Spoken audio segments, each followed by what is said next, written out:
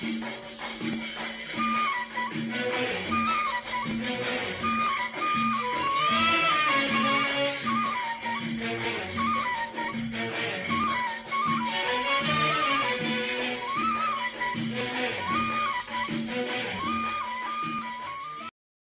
بيكم معايا في وصفه جديده من مطبخ وي. وصفتنا النهارده هي نوع من انواع الكنافه، ووصفتنا النهارده هي كنافه عيش البلبل. معايا دلوقتي نص كيلو كنافه شعر زي ما انتم شايفين، الكنافه اللي بتكون كلها على بعضها. ومعايا سوداني للحشو، طبعا اي نوع مكسرات انتوا بتفضلوه، سوداني، فستق، كاجو، اي حاجه انتوا حابينها بتحشوها لعيش البلبل. ودي معايا سمنه، طبعا مش بالمقدار، هوريكم دلوقتي هي سمنه متسخنه هنرشها على وش الكنافه بعد ما نحشيها. انا بجيب الكنافه طبعا الصينيه بتاعتي، بنجيب الكنافه وناخد منها جزء من الشعر دوت بالشكل ده،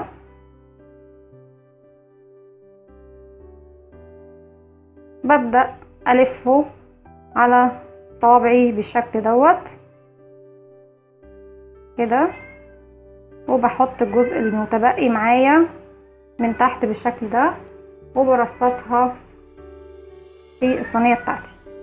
تاني هناخد جزء من الشعر اللي قدامنا ده، وهبدأ ألفه على صباعين أو على 3 حسب ما انتوا حابين بالشكل ده. والجزء المتبقي مني في الشعر بحطه من تحت بحيث ان الحشوة ما تقعش مني. تاني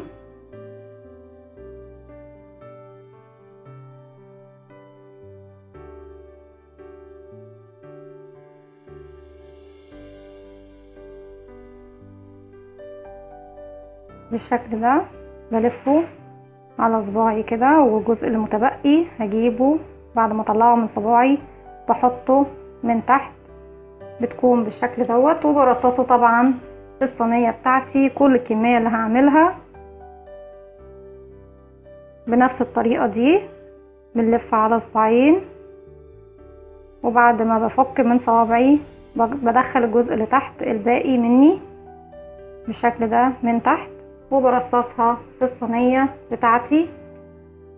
وفي النهاية خالص طبعا بجيب الحشو بتاعي اللي هحشيه وبحطه في النص كده، على اساس طبعا هو العيش بتاع البلبل، ودوت البيض بتاع العصفورة بتاعتنا بالشكل ده. بلف الصينية بتاعتي كلها بنفس الطريقة دي، هلفها وهرجع لكم. رجعت لكم تاني زي ما انتم شايفين، خلاص انا لفيت الصينية بتاعتي كلها، بس حبيت بس الف اخر جزئية معاكم نأكد مع بعض احنا عملناها ازاي.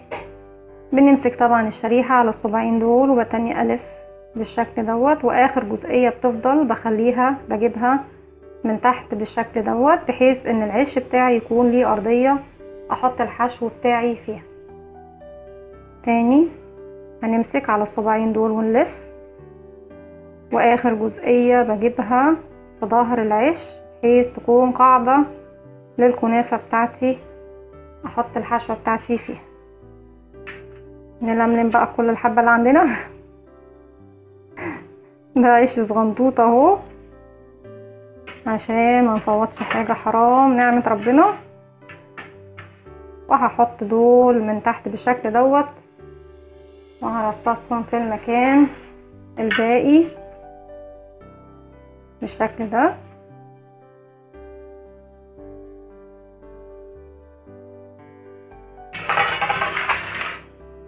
واللي باقي من السوداني طبعا هنحطه في العشوش الباقي. وزي ما قلت لكم طبعا نوع المكسرات اللي انتوا حابين استخدموه ايا كان النوع المكسرات. حابين تعملوا العيش فاضي كده مفيش مشكله برضك، بيبقى طعمه لذيذ جدا. فين يكون فاضي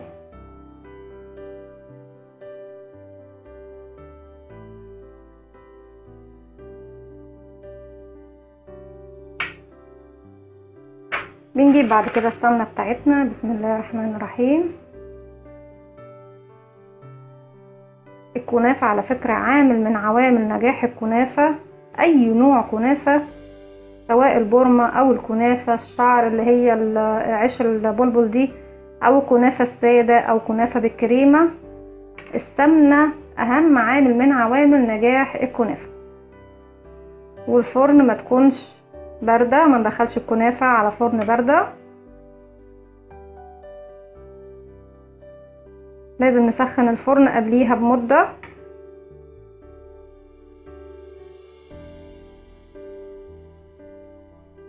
بس الكنافة بتاعتي على فكرة بشكل كويس، شكل جيد جدا، وبسويها. حاسين ان بعد ما استوت صفت سمنة وزادت معاكم السمنة فيها، مفيش مشكلة، ممكن نصفيها. بس هي عامة الكنافة من الاكلات اللي بتشرب سمن كتير جدا. طبعا اللي بيعمل دايت ملوش علاقة بالموضوع ده طبعا اكيد. بس هي كنافة زي ما احنا شايفين، انا بسقي وما عنديش اي قلق، لاني انا عارفة ان الكنافة من شروط نجاحها كمية السمنة اللي هتشربها.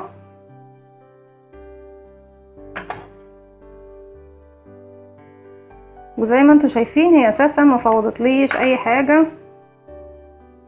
وشربت كل الكمية اللي حطيتها بالشكل دوت. انا ممكن احط تاني، بس ايه، انا شايفة الجزئية دي ما فيهاش، وانا مش عايزة اي جزئية تكون مش شاربة، يعني ما يكونش جنب مني شارب وجنب التاني لا مش شارب، لا، عايزة كل الكنافة بتاعتي تكون مسقية بالسمنة كويس جدا.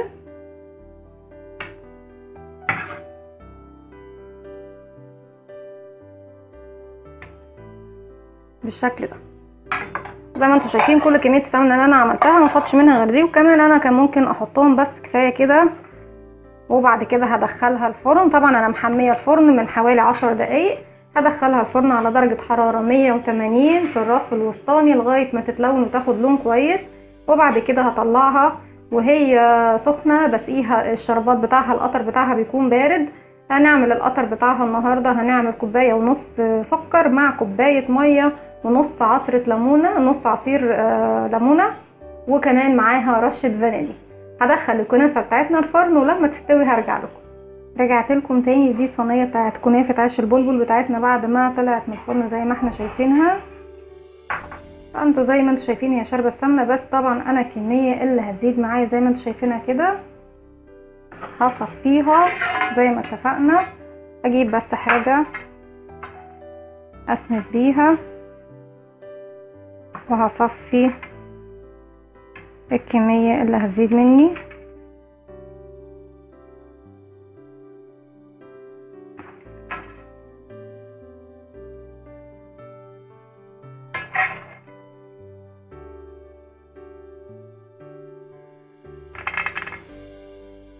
بالشكل ده خلاص زي ما انتوا شايفين صفينا كمية كويسة. طبعا انا مش هصفيها كلها علشان انا عايزة برضك يكون فيها جزء من السمنة كويس، لان طبعا الكنافة سمنة اساس فيها. وزي ما انتوا شايفين والكنافة بتاعتنا لسه سخنة اهي. ده القطر بتاعنا زي ما انتوا شايفين اهو. بسم الله هنشربها واحدة واحدة.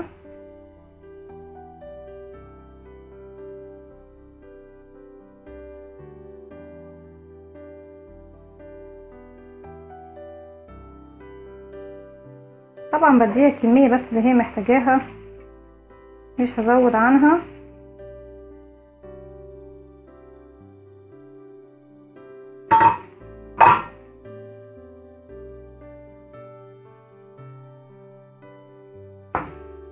وبتني اقلب الصينية بتاعتي بالشكل ده.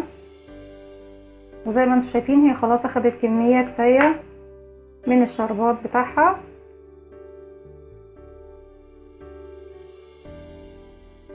مش هديها اكتر من كده خلاص.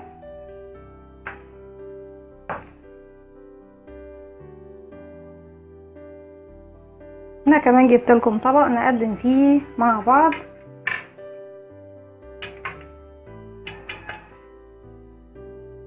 زي ما احنا شايفين هي بس سخنة، بتكون ده شكلها من تحت وده شكلها من فوق، تحفة يعني قمة في الروعة،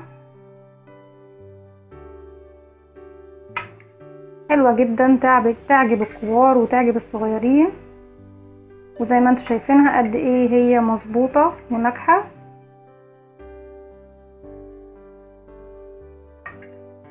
دي كنافة بتاعتنا النهاردة، كنافة عش البلبل، فكرة بسيطة وسهلة. يا رب فكرتنا النهاردة تعجبكم. لو عجبكم الفيديو اعملوا لي لايك وشير وسبسكرايب، واستنوني في فيديو جديد من وي.